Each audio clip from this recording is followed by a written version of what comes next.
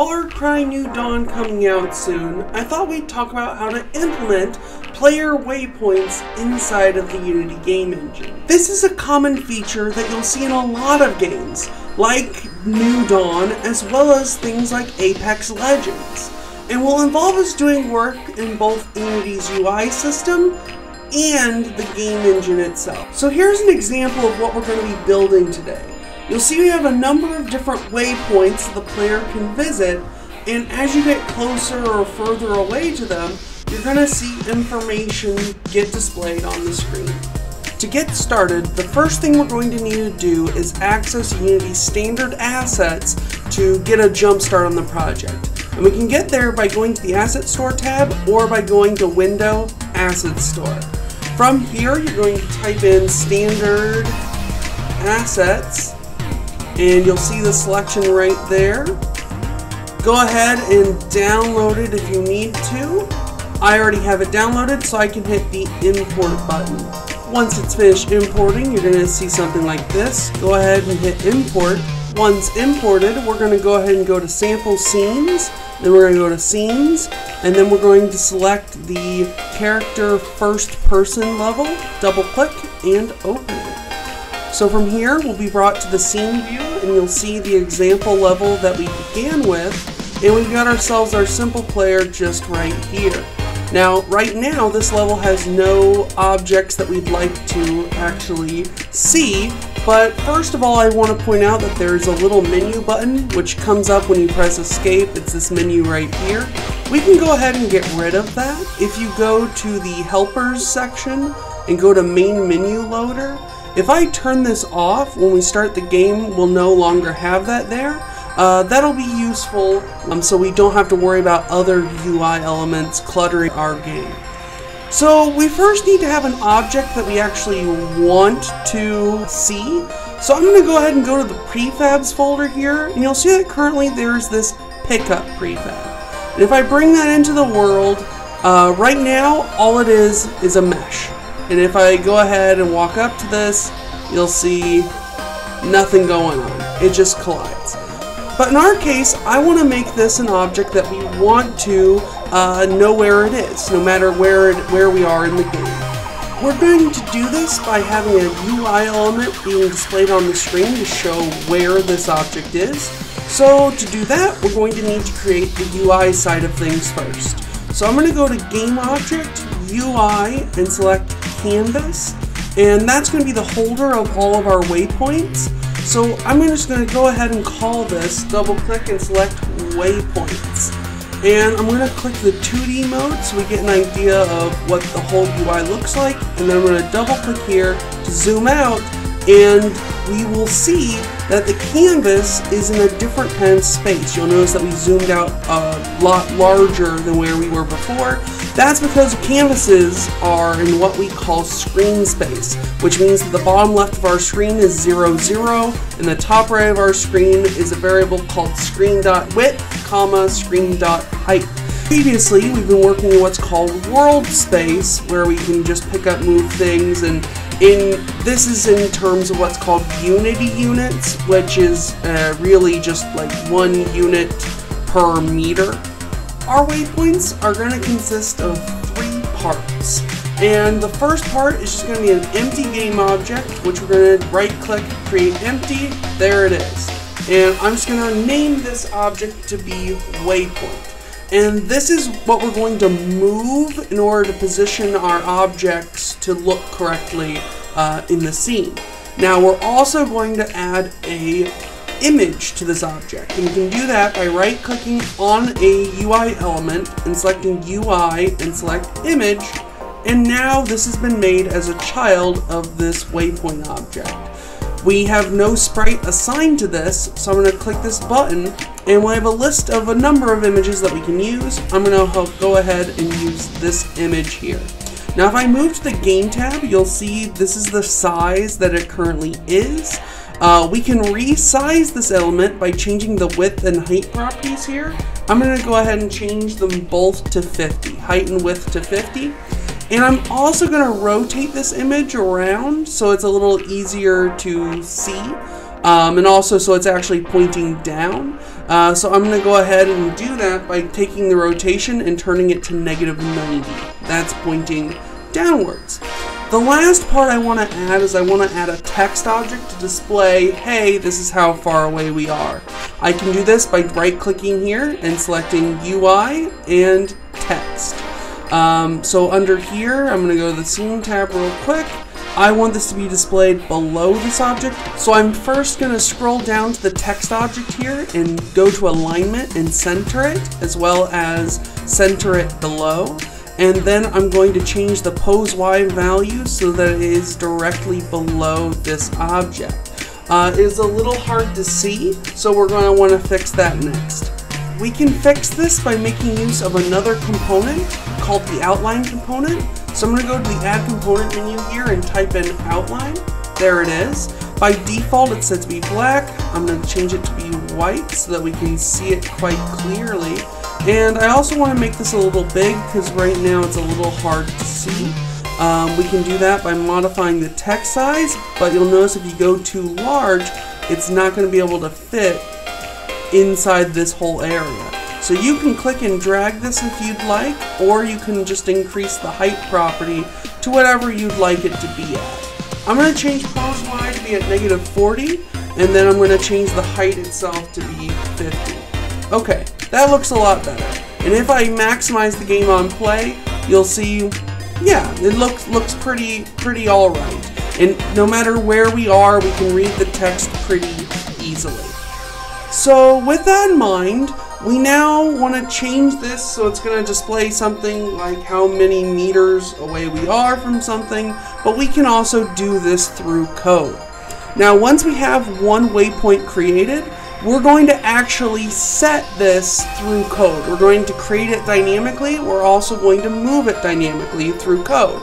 So I'm going to go to my assets folder in the project window, and I'm going to create a new folder, which I'm going to call prefabs, and then I'm going to drag and drop the waypoint, single waypoint, into this prefabs folder. You'll see it turns blue, and we don't need this anymore, so I'm going to go ahead and delete it. So now that it's deleted from here, but still exists in the prefabs, I'm now going to use a script in order to actually create this. So I'm going to return to the assets folder, create a new folder to hold my scripts, which I'm going to call scripts, and then inside here, I'm going to create a new C# script, which I'm going to call Waypoint. We're going to open up Visual Studio, and then we're going to start writing some code. So the first thing that we're going to want to do is we're going to want to have some variables that we're going to be working with. And because I know we're going to be working with Unity's UI system, I'm going to go ahead and say using Unity Engine.UI, and I'm going to first create a prefab for the object that we're going to be creating. So I'm going to go ahead and say public rect transform prefab, because again, all canvas objects are prefab, all canvas objects have rect transform as a parent instead of the regular transform. I'm also going to hold a reference to the actual one that we've created. So I'm going to have a private rect transform for the actual waypoint. First thing that we're going to want to do is we're going to want to spawn this prefab. But with Unity UI objects, we need to actually have the canvas as a parent of the object when we create it. So the first thing I'm going to do is I'm going to create a variable to hold my canvas objects. So I'm going to say canvas is equal to GameObject.find, and we previously called our object waypoints, so I'm going to use waypoints here. But I want the transform component because the transform component is what takes care of things like parent-child relationships. So after I do this, I'm going to instantiate the prefab with canvas set as the parent. And I'm going to want to save a reference to this newly created object. So I'm going to say waypoint is equal to this. And at this point, if we go back to the game, I'm going to go ahead and select our pickup prefab that we have earlier. Go go back into 3D mode so we can see it okay. And I'm going to add the waypoint component to it. Once I do that, under prefab, I'm going to drag and drop my waypoint. And you'll see when we start the game, there it is. It shows up as 100 meters like before. And if I minimize here, you'll see that it is a child of the canvas that we created. Our next step is going to be to update the waypoint's position to be the same as our object. And like we mentioned before, game objects are in world space, UI objects are in screen space, but there is a conversions function that goes between one and the other that we can find using the camera. So I'm going to create a variable which will be our screen position, which I'm going to call screen pose, and that's going to be set to camera.main, which gets the object in the scene with the main camera tag on it. And I'm going to use the function world to screen point. And I'm inside here, I'm just going to say transform dot position, and this would be the position of the transform component attached to this object, which would be our coin. After we have this, I'm just going to say waypoint dot position is equal to screen pose. So here you'll see that now this UI element does move accordingly. We want to display the distance between the player and this particular object. That's going to require us to have two more variables for us to work with. First of all, we need a reference to the player, so I'm going to create a private transform, which I'm going to call player, and we're also going to need a reference to our text object. So I'm going to create a private text, which I'm going to go ahead and call distance text, because that's basically what it is. So first of all, I need to get the player, so I'm going to say player is equal to, and if we go inside here, our player is actually called Rigid Body FPS Controller. So I'm going to go ahead and copy that name, and then inside here, I'm going to use GameObjects.find again and use this name. Afterwards, I need to get the transform component just like we did earlier. Afterwards, I want to set distance text. So I'm going to say distance text is equal to, and that's actually a child of the waypoint object. So I can use waypoint, and I could try to find a child in a number of different ways. In my case, I think the get component in children could be useful because there's only one text object. So this will get our distance text object. And so then inside of our update here, I'm going to go ahead and say distance text.text is equal to, and we want to have the distance between the two objects. So I'm going to say vector3 dot distance, and the first one will be the player's position, player.position, and then we need our actual position, so transform.position. And that will give me a float, but we want to make it actually be a string. So I'm going to make use of the toString function, and we're also going to add in the word meter, so add that to the end. So at this point, I'm going to go ahead and save this, and when I hit play, you'll see there we go. So we're updating, and as we get closer, the number gets smaller and then further away. But you'll notice that it's got that dot and then a bunch of decimal places. You can restrict that by actually making use of the toString function here. So for instance, if I make a string of 0.0, 0.0 here, this will do the whole number and one decimal place. So if I play the game again, you'll see that it displays only 2 digits here, 12.5, etc., etc.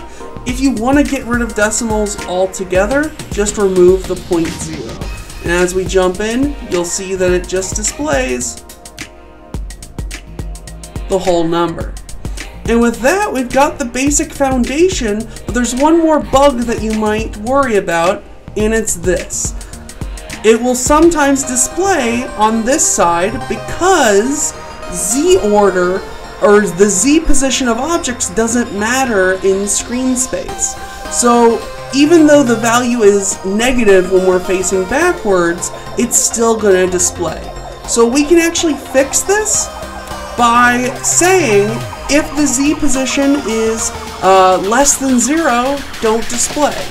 And so the way I'm going to do that is I'm going to use waypoint.gameObject.setActive. Remember, setActive, turn things on and off.